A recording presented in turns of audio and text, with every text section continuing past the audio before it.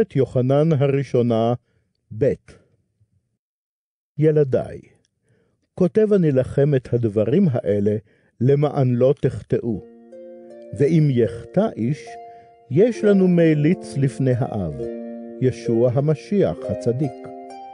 והוא כפרה על חטאינו, ולא על חטאינו בלבד, אלא גם על חטאי כל העולם.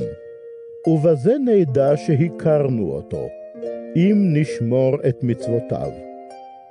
האומר אני מכיר אותו, ואינו שומר את מצוותיו, דובר שקר הוא, והאמת איננה בו. אך השומר את דברו, באותו האיש נשלמה באמת אהבת אלוהים. בזה נדע כי בו אנחנו.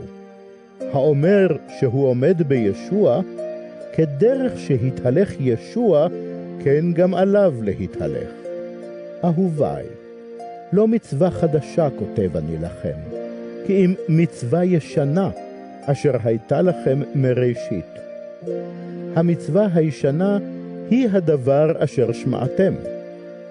ובכל זאת מצווה חדשה כותב אני לכם, דבר שנכון גם בו וגם בכם, שהרי החושך עובר, והאור האמיתי כבר זורח.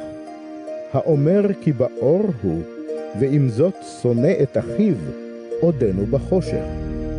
האוהב את אחיו עומד באור, ומכשול אין בו. אבל השונא את אחיו בחושך הוא. בחושך הוא מתהלך, ואינו יודע לאן הוא הולך, כי החושך עיוור את עיניו.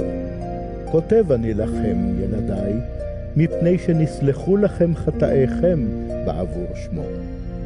כותב אני לכם, אבות, מפני שהכרתם אותו אשר הוא מראשית.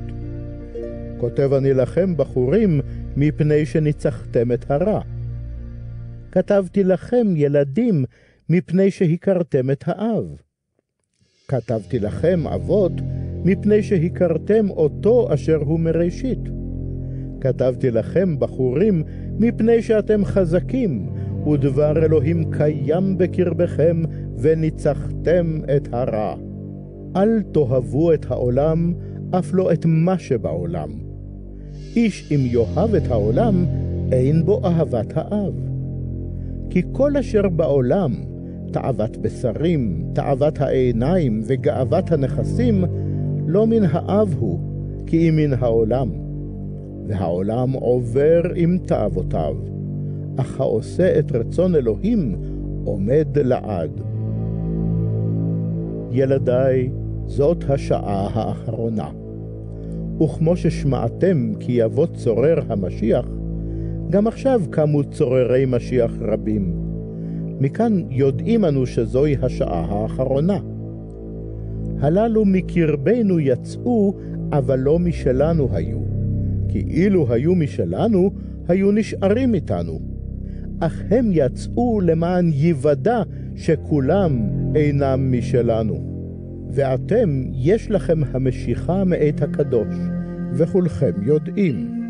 כתבתי עליכם לא מפני שאינכם יודעים את האמת, אלא מפני שאתם יודעים אותה, ויודעים שכל שקר איננו מן האמת. מי הוא דובר שקר? בלתי אם הכופר בכך שישוע הוא המשיח.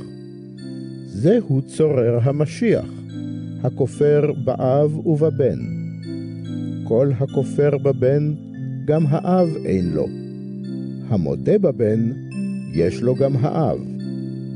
אתם, מה ששמעתם מראשית, יישאר מה בקרבכם. אם יישאר בקרבכם מה ששמעתם מראשית, אזי גם אתם תישארו בבן ובאב. וזוהי ההבטחה שהוא הבטיח לנו, חיי עולם.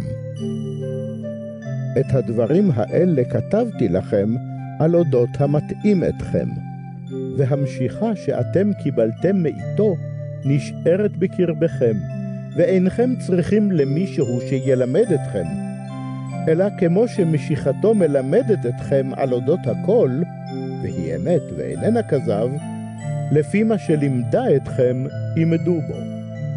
ועתה ילדיי, עמדו בו, כדי שיהיה לנו עוז כאשר יתגלה, ולא נבוש מפניו בבואו.